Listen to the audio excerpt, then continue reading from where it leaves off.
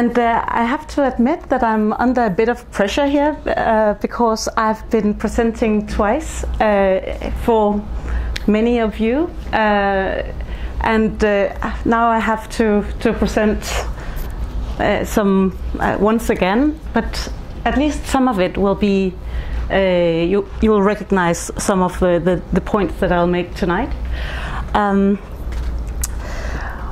But as you said, Camilla, this is about the ritual life among the Hadza, and the reason you had this wonderful presentation, because exactly that's the reason why I chose this title, was that not many work in this area, and it's we find that the Hadza is a very, very prominent group in research, in anthropological research, and they are so because they are interesting evolutionarily and also linguistically.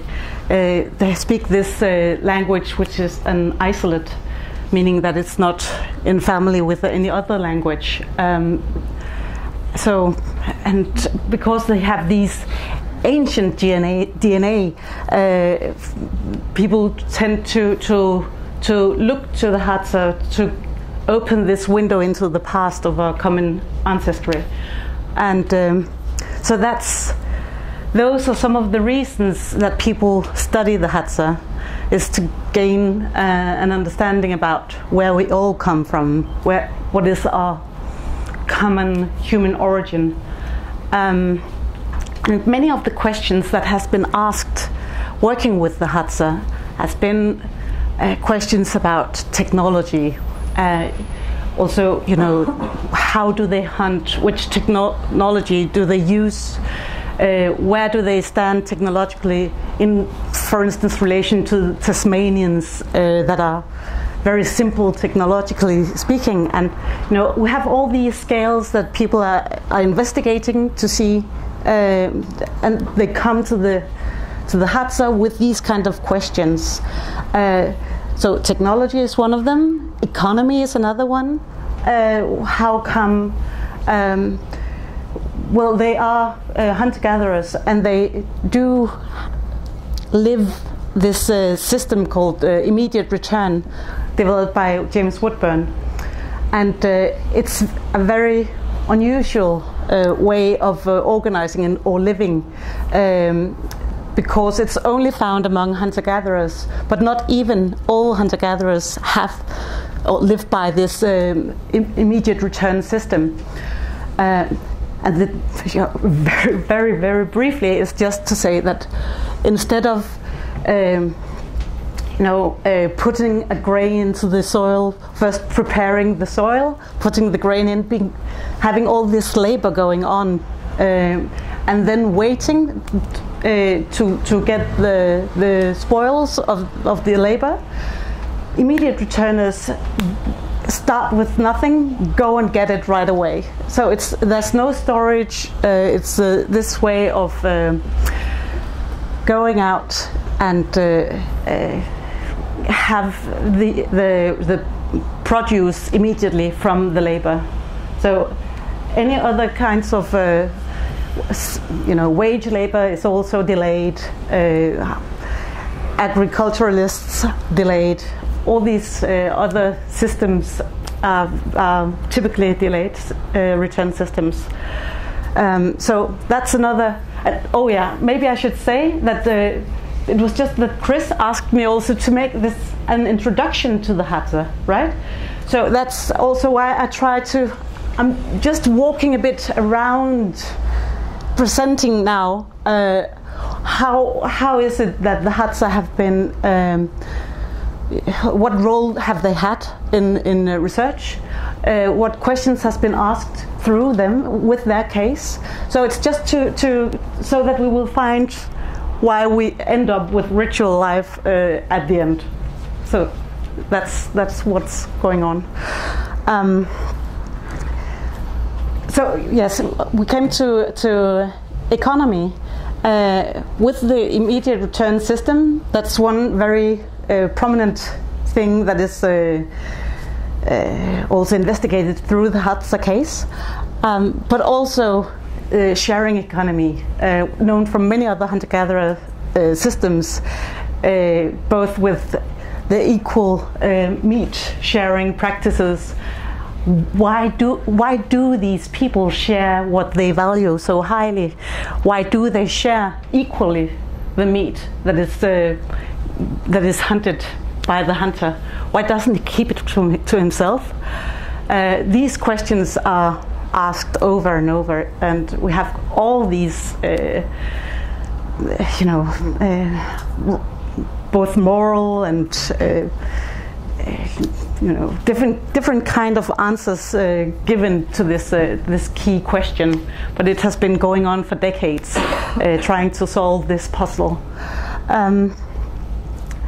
And another aspect is also the demand sharing. How does it work that people actually can ask for other people to share what they have? So if you have relative affluence, I'm entitled and I have the moral upper hand to go and ask you, share your paper. You've got enough. It's a way to claim the right and to have the moral upper hand in asking other people to share. So it's not begging. It's not. We have got all these other ideas about asking for people to share that doesn't apply here. So evolutionary questions are asked about to the Hadza, also economical questions, and also lastly I would say the political questions, because the Hadza is one of the groups that display the highest degree of egalitarianism. So we have a system of people that where both men and women are very equal, with equal rights and equal say in questions of society. They have equal possibilities to influence this. And James Woodburn also wrote a wonderful article in 81 about this, and it's some of these questions are really gaining momentum these years too. So how come? Why did we come from an egalitarian past and develop this highly hierarchical system later on? What happened? What is the logic? And would we all like to go back to or forward to more egalitarian systems? So these are the things: evolutionary questions, economic questions, political questions that are primarily, and technological questions that are primarily asked with the Hadza case in mind. But these questions about, okay, but what goes on inside? What's the imagination? How do they see the world? How do they see themselves in the world? And not just as stereotypical people performing their roles in society. That's really something that has been left out of many accounts. And I think that at least that was something that I needed to ask. I didn't go directly to this. I didn't jump to ritual life from my armchair and just, I'll go and explore this. Rather, I could say, I'm a curator at a museum in Denmark, and my angle into this research was that I had read James Woodburn's catalogue from the British Museum in 1970. It was a catalogue about around his collection, and it just had this curious mention of 3 objects that were termed children. objects that were children. How does this match to all this technological, economical, political, very hardlining descriptions?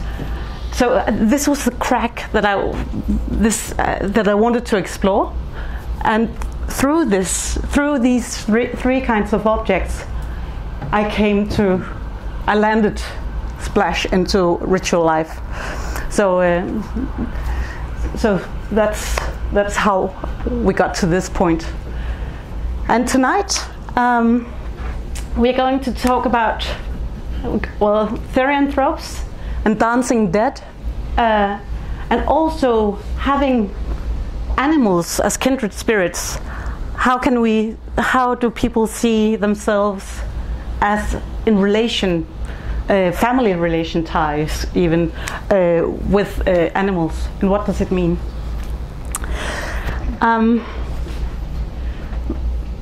Yes, this means that we're going to see therianthropes is this mixture between man and animal. So these are beings, hybrid beings, that has both a human side or aspect as well as an animal aspect within them. And the dancing dead we meet at this Epame ritual, night dance ritual, that we're going to just have a hearing about also. And this relationship with animals is the last point. But let's get to the card. We always have to have that card, right? Saying, where are we in the world? And here we are. It's just in the northern part of Tanzania, near, I'll go closer. Or maybe I should just say we have the Rift Valley here going down, and we are in the Rift Valley area.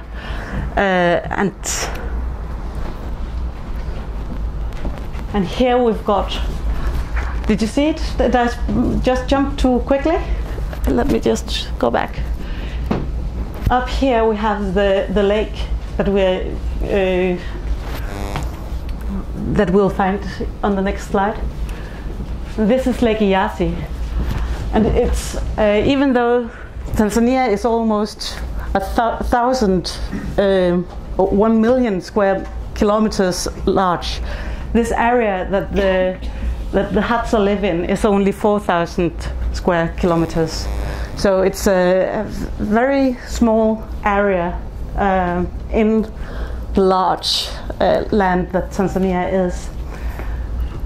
And here you probably would recognize here's the Ngorongoro crater. It's just up here, and up here we've got Serengeti Plain.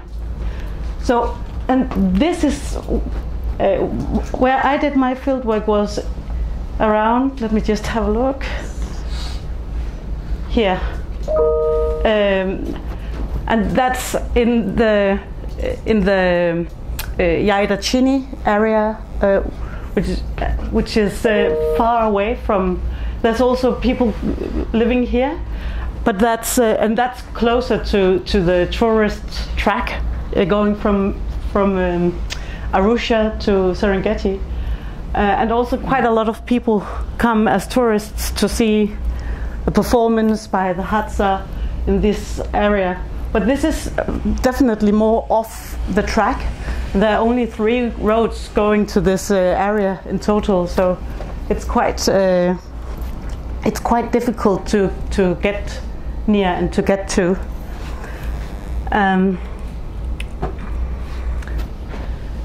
This is one of the roads that leads to the area, and this is in the rainy season. So we've got an area that is can very easily be flooded in the rainy season, and it's scorching hot in the dry season, with these winds swirling around and just drying you up.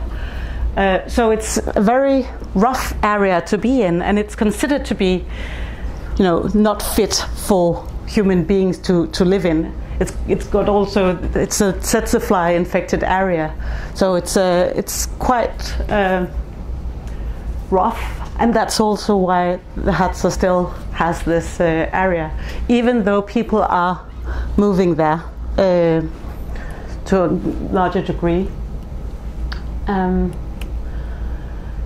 And here we have a picture of the hunters. Only men hunt, and that's an important thing, that men and women have different roles in society, even though they are egalitarian. They have different chores or different roles that they perform, and men has the role of being hunters, and women do not.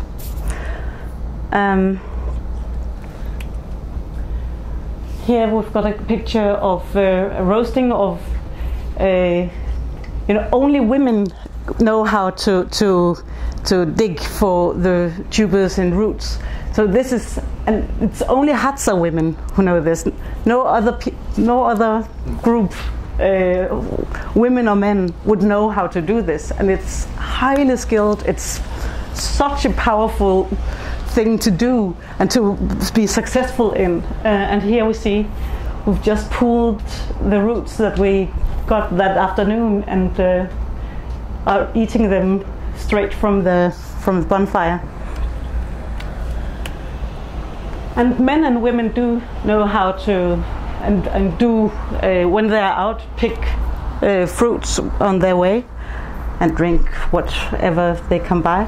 So it's also a way, when you go out, that's when you feel not hungry. That's when you feel replenished. That's staying home in the camp. That's where the hassle is, and that's also quite a different mindset about being home. It's not a comforting place. It's more demanding to stay at home, really.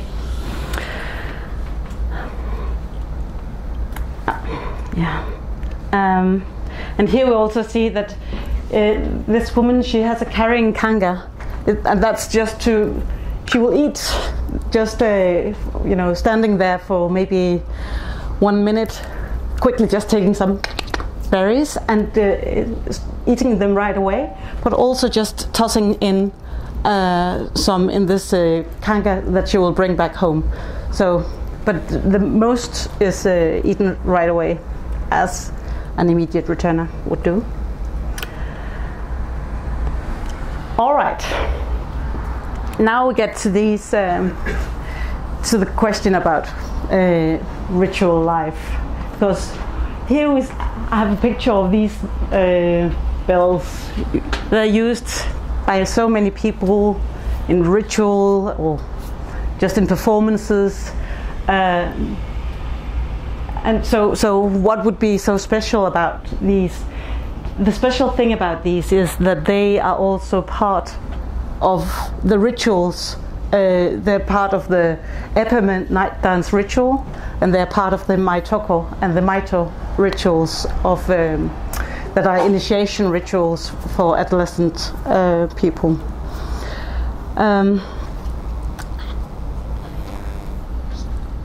And if we just remember that the story about the Hadza has been that they have been projected as our primitive past. They've been this window into our past. It's been our most primitive version of ourselves. I think that this story about the rituals is really putting a question mark to this primitivity. It's so highly evolved. It has got all these very delicate structures around it. So I think that that's also why it's so important to remember this aspect of human beings, that they're not just these hunters and these gatherers, and they perform like that, and they organize by these rules. No, they also have an inner life.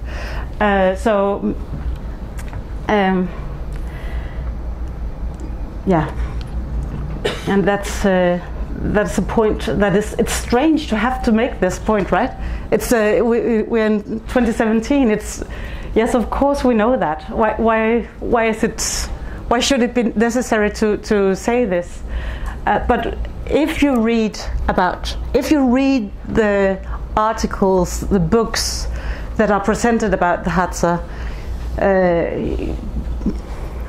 you will find that there is this strain, that they tend to oversimplify these people, and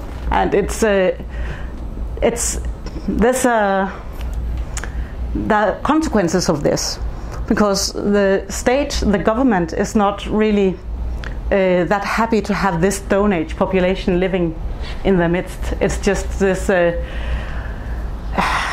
annoyance. Why don't they evolve? Why don't they take the hand that the government gives to them, saying, please have some seeds and start your agriculture. You know, it's simple. Just go ahead with it. We'll help you. And they just refuse again and again. And this is really an annoyance. And the government has this reaction of being more and more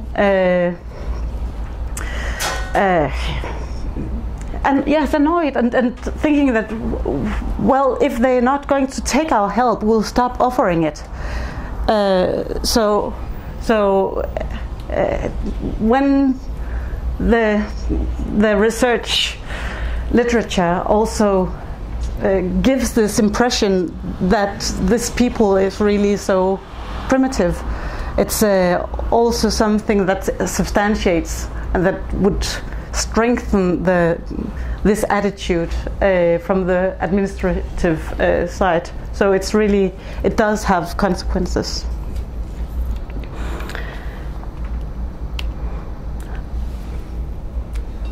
Right. Now I'm just going to play a short audio clip. I'm going to present a bit about the Epime night dance ritual. I'm going to present just briefly some of the rituals that the Hadza do have. And this first one is taking place in the darkness. We could. I think we should put the lights out. The lights off then, please. Yeah, and shut the door so there's no light. The door as well.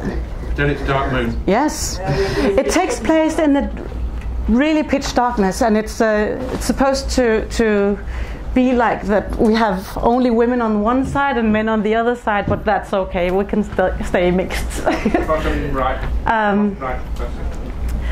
But this is a very powerful ritual, and it takes time. It takes time, maybe twice every month. So it's something that really goes on. A lot of, it's repetitive. They do it all the time, keeping this ritual alive and pulsing. It has this pulse about it. It follows the moon, which is also this cosmological pulse that is set by the planets. So we have this night, which is completely dark. All the fires are extinct, and nobody carries a torch or anything that gives out light. It's supposed to be non-visible. It's supposed to be something where we use the other senses. You can feel. You feel also the closeness of the people beside you. You feel it stronger when it's dark, and when you're not having the visual to give you all these ordinary impressions, and you hear things more clearly when it's dark too.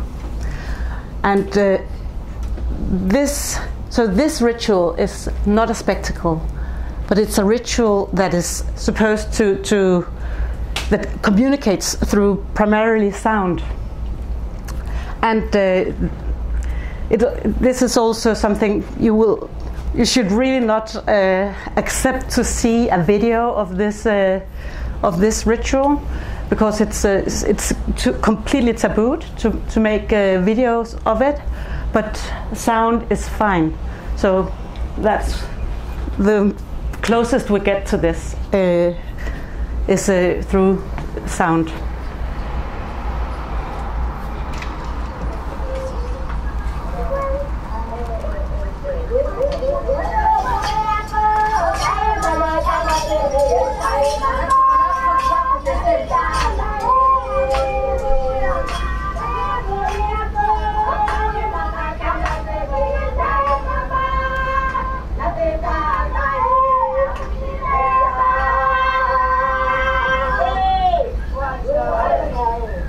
Listen to the whistle.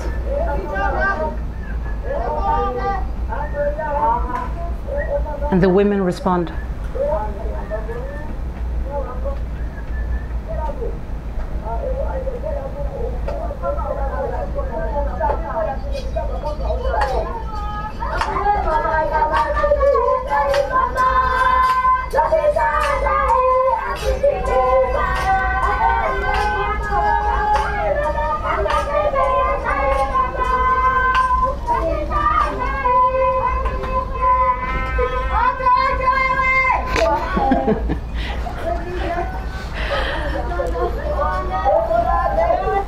Okay. So what we had just heard was we should imagine to be here in this dance clearing, and men on the one side, women on the other, and they're divided by this hut or cliff or something that will prevent the two groups to see each other, but they can easily hear each other. So we hear that the first thing that will happen is that a dance will be initiated by whistles. From the men's side, there will be these whistles, and you hear the women respond, and they have to. They will decode, oh, who is this dance for? And they do convey this through a whistled language that is understandable, not to me, unfortunately, but to the women. And they say they recognize, oh, this is a dance for this and this person. And they will, once the women find out, oh yes, this is for that person, they will start to sing and clap. And the man who is he comes from this other side into the dance clearing, and he will be wearing a tall headdress of ostrich feathers that he will wave like this, and he will have these calabashes, small calabashes that he can rattle, and he will be obscuring his body shape with a cloth, so that he shouldn't be recognizable. The plan is that they shouldn't know which man is performing this. He has turned into something else. He's turned into this therianthrope. He's turned into this being that is both human and animal. And he stands on the threshold between the living and the dead, and between women and men. He can turn into a person carrying forward women's spirits. So that's a very powerful figure, this epime that is called. And it's a uniting feeling being present in this ritual. They have such care that they perform this ritual every month, that is to ensure that they have this connectivity, this that they feel each other strongly in the families. So it's a very powerful ritual, and it definitely drives on this on transgressing the divides that are otherwise in place. And now when we have this darkness where we are here, it's also something to consider that, wouldn't it be nice sometimes to have a ritual where we can actually face and confront the things that we are supposed to avoid at all costs, that we should never be in touch with. We've got all these stories like Eve and the apple. Whenever there's something that you're told you cannot do that, it's an urge. You find this urge inside of you to go do it, and that's also part of the ritual life. That's exactly to have this space, this time, this technology to actually have the possibility to get in touch, to face what you're not supposed to face, to engage with what you consider the most potent or dangerous, or anything that transgresses the norms that you otherwise live by. So I think that's also something that we can see through the Hadza case, is that maybe we do need these rituals. Maybe we do need to have an institution that allows us to work with this urge that we have to get in touch with all these taboos that we set up around us. Because I don't think that there has ever been a taboo or something that is described as illegal, or you cannot do that, you shouldn't get in touch with that, without the also being transgressions of that rule. So there's some kind of need to mediate these things. Right. Thanks.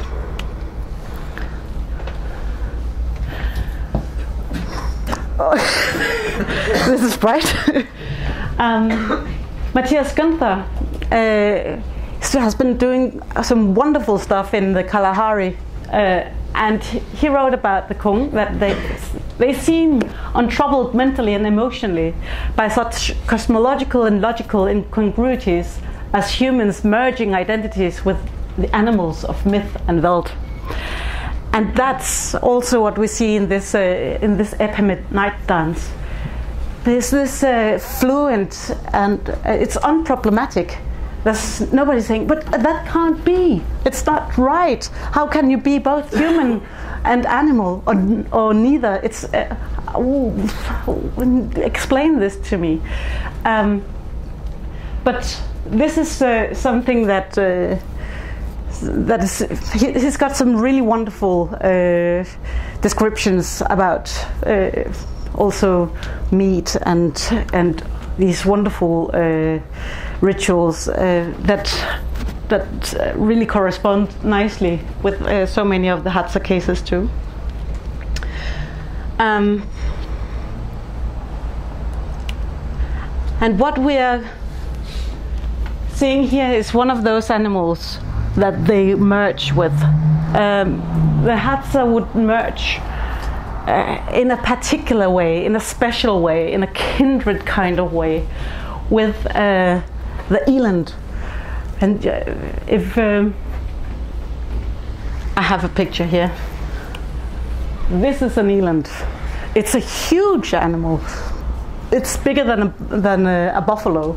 It's it can be quite. This is just from the internet, though. I don't have permission to do this, but this is sorry. but this is the materiality that we are dealing with. These animals are huge, and actually Lewis Williams and Beasley have a quite wonderful description of eland too, and they write on this. The Kung wax eloquent on the subject of the fat of an eland bull. There is so much fat around the heart, they say, that 2 or 3 people are required to carry it. When it is melted down, it is necessary to make a large receptacle of the eland skin to contain it all. The heart, together with the surrounding fat, may be of such a size that it's impossible for a man to put his arms around it. So this is really what we're dealing with. This is the myth of the strength and of the fat and of the meat of the eland. And back to this interview with these 2 Epime men. I would ask them about when they go on hunt with on elands, what is going on. And they would say, if I would go on hunt and I had shot an eland, I could not come back to camp and say that I shot an eland. I would say I had shot a lion, sesame, or bells, ingripite, because when the eland walks, it makes the sound of the bells that we also heard in the dance before. These are the mimic of the eland sound.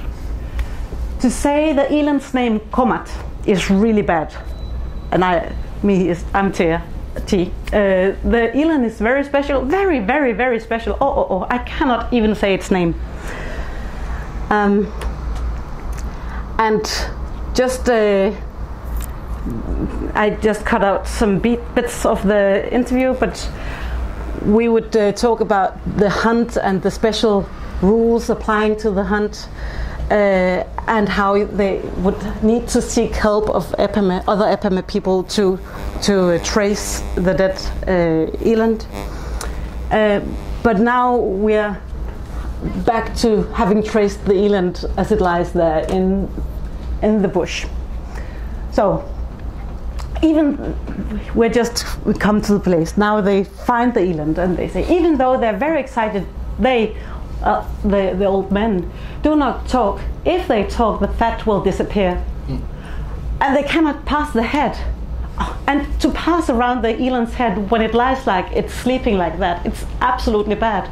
They go around to butcher the meat of the eland, and when all has been cut, they will call for the others waiting there to come to get pieces of meat.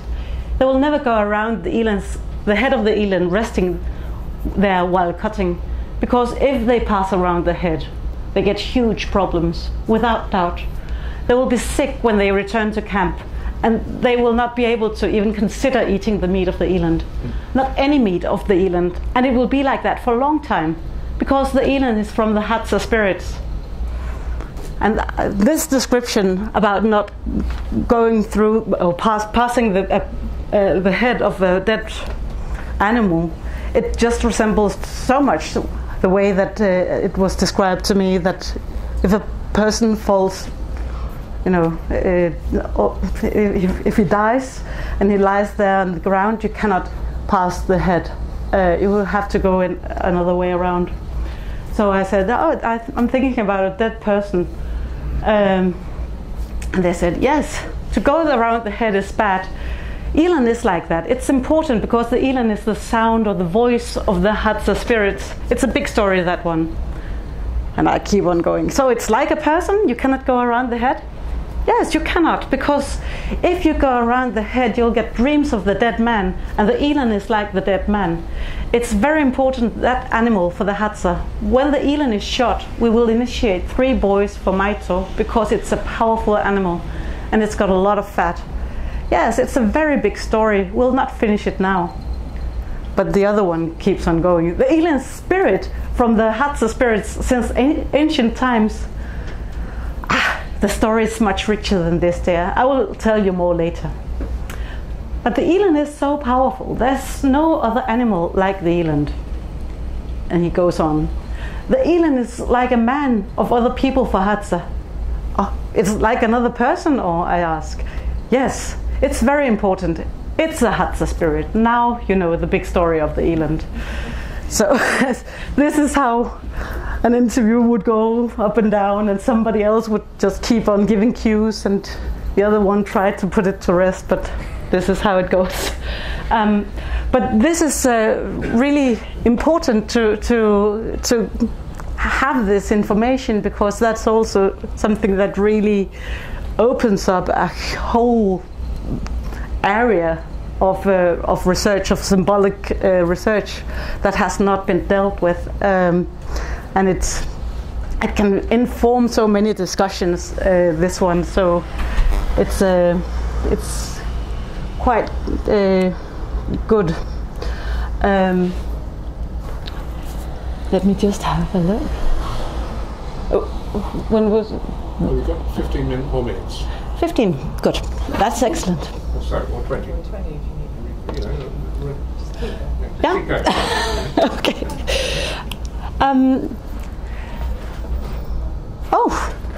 Oh, I've got something going on here. I don't know, what is this? Right. I put this on. This is a quote provided by Marshall Salins, where he quotes another guy. Oh God! So it's not really that nice done, but I think that this is key to what we are dealing with here. Marshall Salins quote Hogarth when saying that he says, "Men divide themselves into two groups in order that they may impart life to one another, that they may intermarry, compete with one another, make offerings to one another, and to do to one another whatever is required by their theory of prosperity." And I think that this is really key, because why is it that the Hadza operate with these rituals where they invite all these others in kind of the living, merging with the dead, the men merging with the women, the humans merging with the animals? I think that this quote gives an idea about how we need, as human beings, we need to have some kind of others that we may internalize. So we create this other. This argument is one that reaches back to with Lévi-Strauss and the incest taboo. We need to have another group. We need to have A and Bs because A need to get their spouses from the other group. We need not to. We should have this exchange and.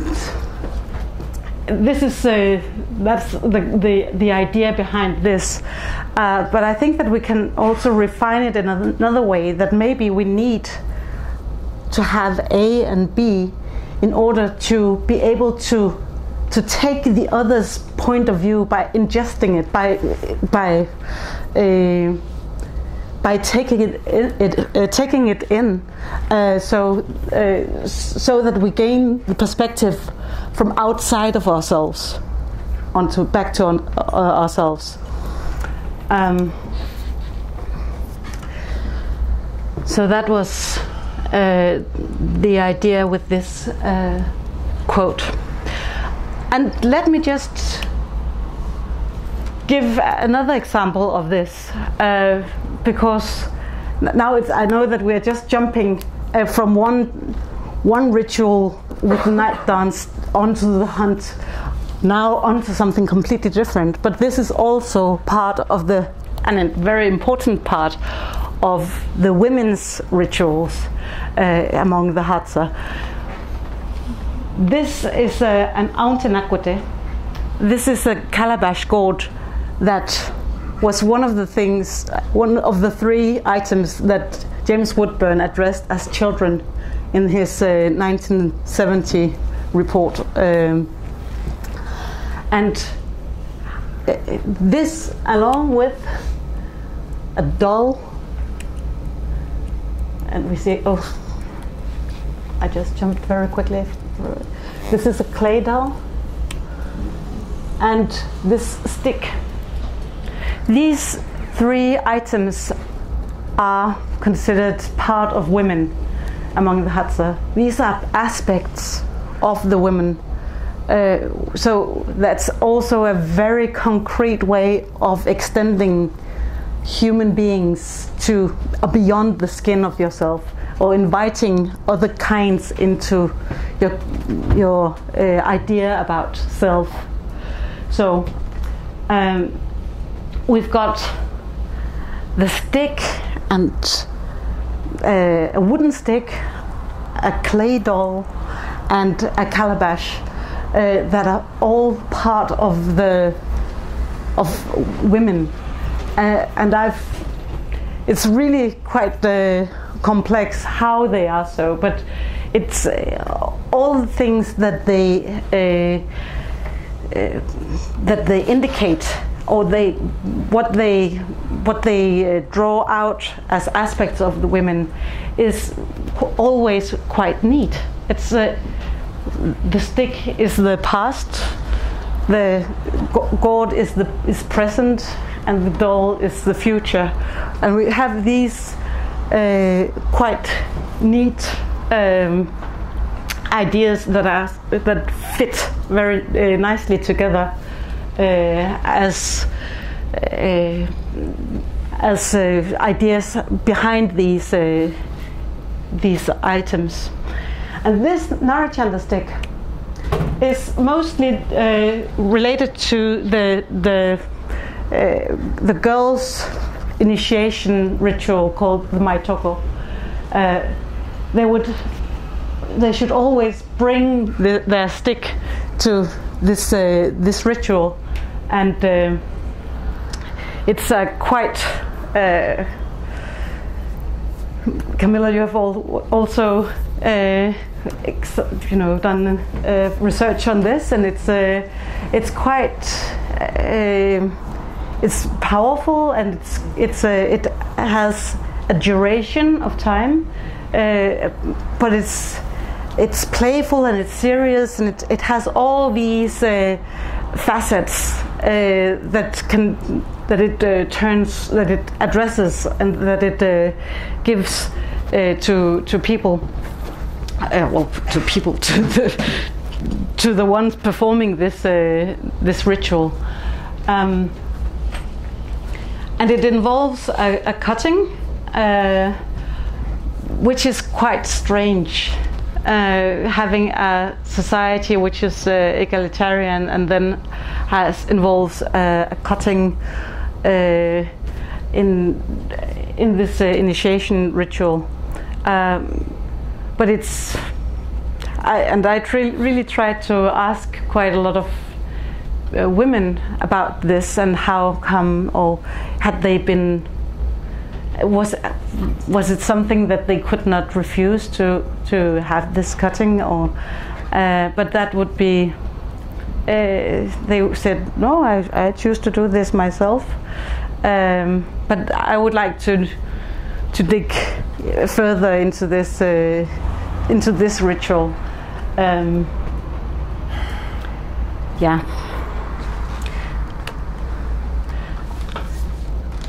We also see that it's not only the adolescent girls that partake in this ritual, also the girls not ready yet. They have rehearsals of this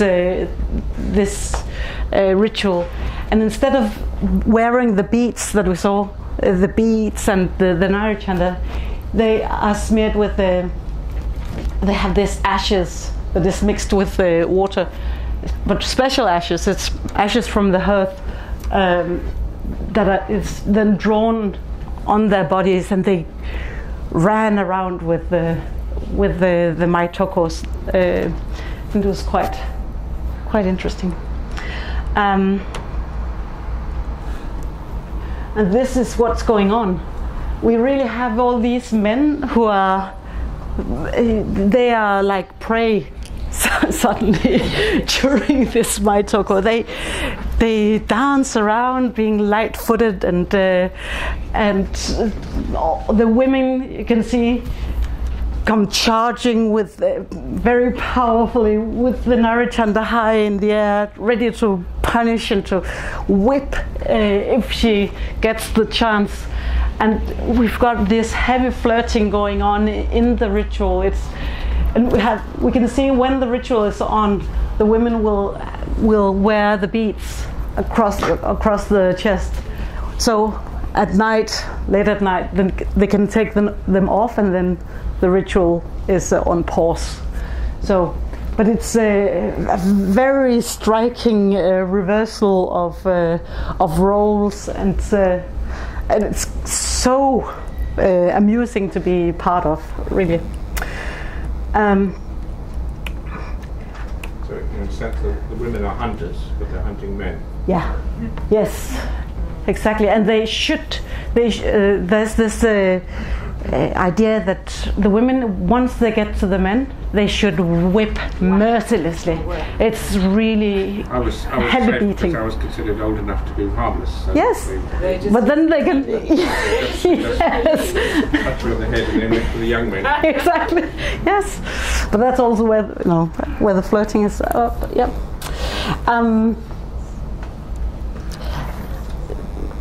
I would just end by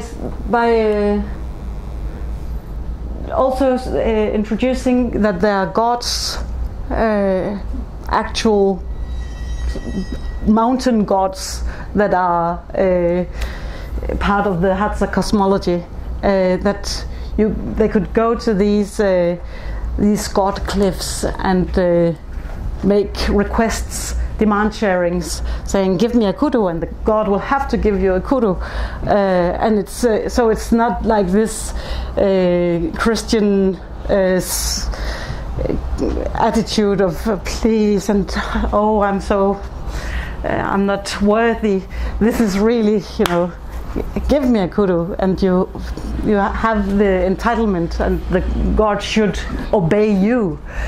So it's quite another idea of a god, but it's also, and it has a shadow side, this obedience, because of course the god is also this powerful being, this powerful mind that will have the possibility of crushing you on a whim. It has this double to it that so many things among the Hadza does. There's the face value, and then we find the opposite just when you scratch the surface. So this is just to say that we also have regular gods where the spirits of the dead reside in these mountains, and the god will send them out to do different chores, to take care of the animals, to give the hungry hyena the prey that the hunter just left. And maybe forgot, or maybe he didn't, maybe he did everything right, but the hyena just simply needed this meat. So the spirits will make sure that the hyena finds this prey. So they have all these tasks, and the god has all these care. It's cares for so many, both humans and animals. And here we are on the god, which was kind of a difficult thing. I was invited to come to the god just after they had agreed to give me information on this esoteric knowledge that is not supposed to be shared. So, and just as they agreed, they say, "Oh, by the way, would you like to come visit the god?" I was just, yes. I didn't see the connection at that point. But being invited to the god was, of course, also to check if it would be okay if they gave me this knowledge. And the test was if I survived. So I'm really happy that I did. But it was really a test. It was the only time that I felt sick was the night before, and it was such a strange day that we had, and I almost didn't make it, but eventually I did. And once I climbed the mountain, every hardship that I had during that day, it simply disappeared. So it had this very strange or mystic side to it too.